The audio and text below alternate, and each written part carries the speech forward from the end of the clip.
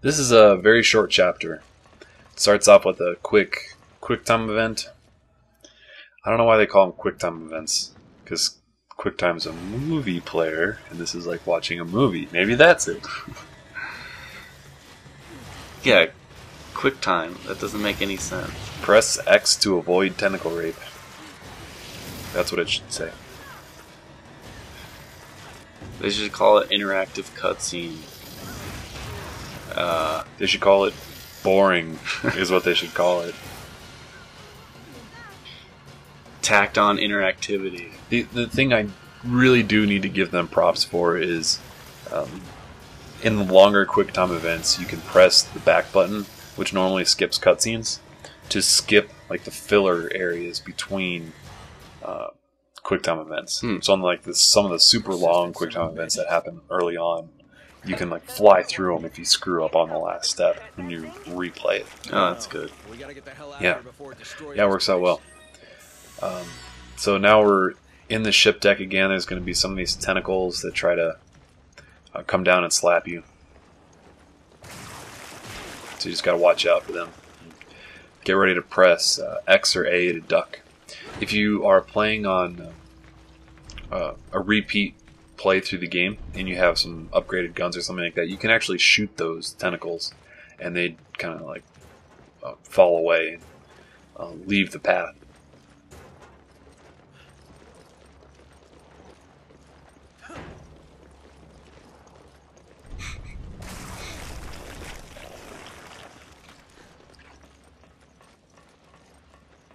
And actually, I do take advantage of that up here when there's a whole bunch of zombies pretending to be dead on that path on the left, or that I was just looking at. But if you shoot this tentacle right here, you sneak up right behind this guy, who is the guy that has the weird-ass leg that you need to kill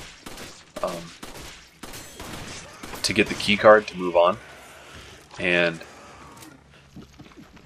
you can just kill him and skip all the other guys and avoid, you know, the half a dozen other guys that you normally have to kill. And again, fucking communication errors. Drives me nuts. I wish the 360 had Wi-Fi built in.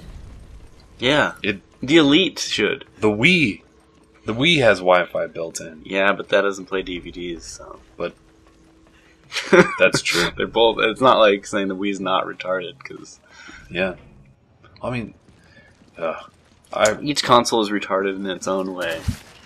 How is Sony's? It's hard to develop for. Supposedly, it's expensive. It's expensive. It sucks. It's. I'm trying to think. Like I don't know. I like the PlayStation 3. The online's pretty janky. Not as good. Yeah. Though it is free, and they have dedicated servers.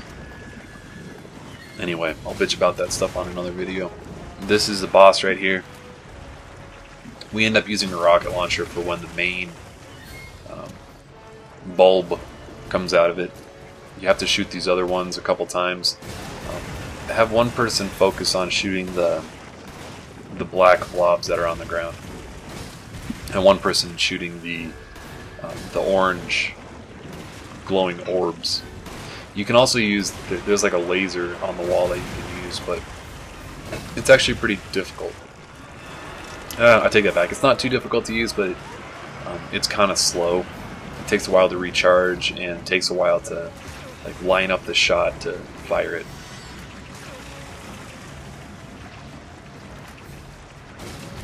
That is a lot of ammo that those black blobs drop, so if you're smart, you can kind of exploit that for a while and stock up on ammo for the final level.